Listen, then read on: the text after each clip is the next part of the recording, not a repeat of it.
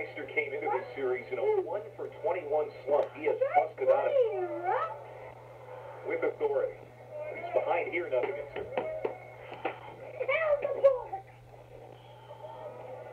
And nothing will make you more popular with South Carolina fans than beating Clemson. Meister did it twice. Game-winning hits in back-to-back games in February.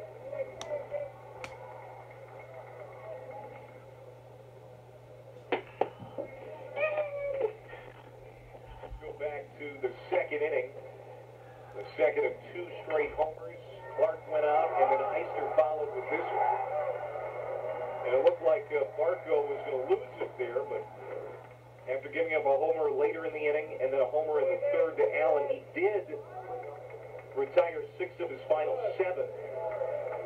And this game is still where Florida wants it. Yeah, I mean, look, one-run ball game, and I was impressed with Barco. You know, talk about the home runs, 3 of them in the second, 1 in the third, but you're right, settled right back in the 4th and 5th. Meister got hit on the elbow, and Specht is claiming that he didn't get out of the way. Well, he doesn't have to get out of the way. That's kind of a new rule the last couple of years. You just can't make an effort to try to get hit. You can hold your ground, and we'll take a look at it. He's going to get his base on that one every day to get off that arm pad first and then off the rib, it looked like.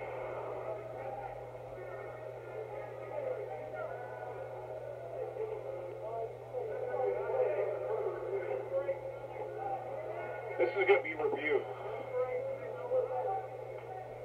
You know, when I saw it live, I thought that maybe Ben Specht had a case, but, you know, watching the replay, I don't think so. I think Meister was clearly hit, but he did not try to lean into it at all.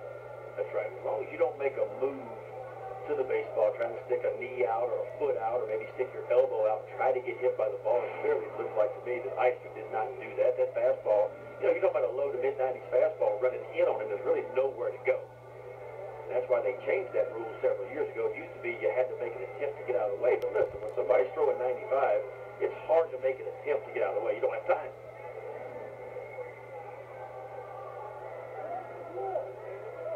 This is going to be a real quick